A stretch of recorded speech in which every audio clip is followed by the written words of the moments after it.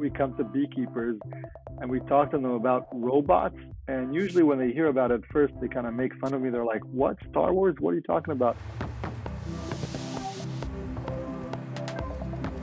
Sar Safra, you are CEO and co-founder of Israeli startup Beewise, which makes robotic beehives with an efficiency that no human beekeeper could match. Okay, so we need bees. Bees are under threat. Enter the robotic beehive. Why?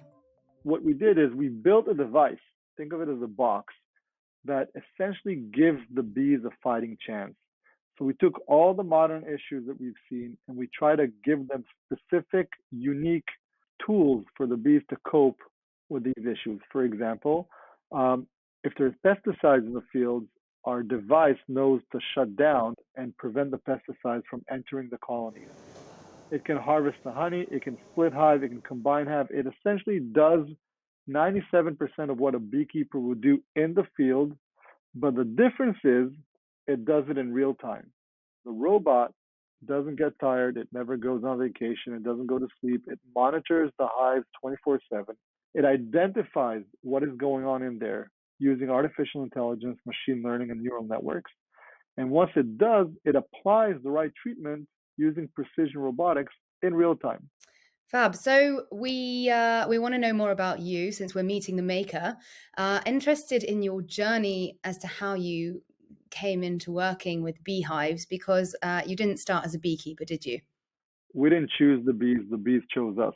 I used to be a software developer back in the day and kind of navigated more towards the business side of things. And this is startup number 6 for me. So I had 5 previous companies that I founded. This one, I met my co-founder. He's actually a beekeeper, and he had this pain. He had this issue with his colonies collapsing and all the issues, other issues of labor that we discussed. And he came up with the idea, and together we founded the company. And we had this vision on how to save the bees and help the commercial beekeepers. After 5 companies and kind of almost 20 years of a career, you kind of narrow down what you're really interested in. So I like, as an entrepreneur, I like verticals. I like to work within verticals and not horizontal plays. So vertical plays. I wanted to make sure the next company I get into would be $1 billion business. So meaningful, global, at scale, not a small kind of quick win. And I wanted to be a SaaS business, software as a service, and I wanted to have impact. And I realized after about 5 months of working, this is it.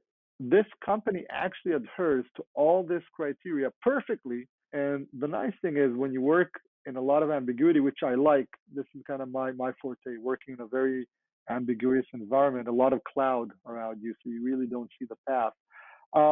You iterate. You do very, very small iterations very quickly, and you kind of navigate that cloud, that fog, right? And you find your path.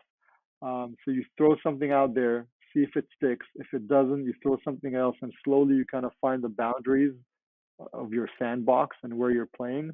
And then you start really kind of doing the product market fit. It took us a couple of years to get there.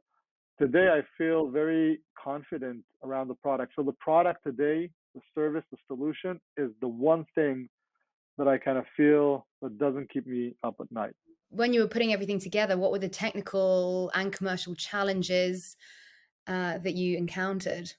So first, I'll start by saying I'm a big believer in moving between industries and bringing kind of previous know-how, so cross-pollinating between industries.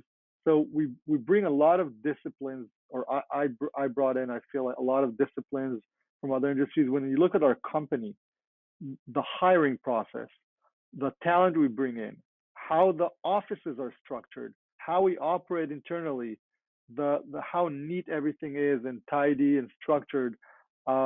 You don't see a lot of companies like that in the ag space, where it's more usually it's different. Let's just say that.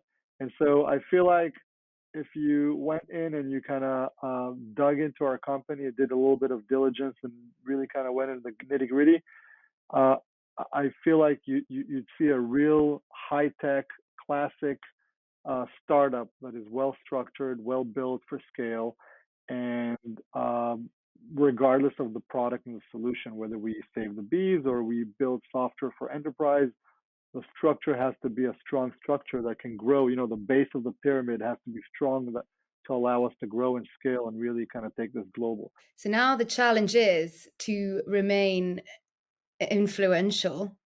As a company, who's your competition, and how, do you stay ahead of them? I encourage competition because if we work together, we will all get to save the bees together. I'll give you an example. Rosanna, think about running a marathon.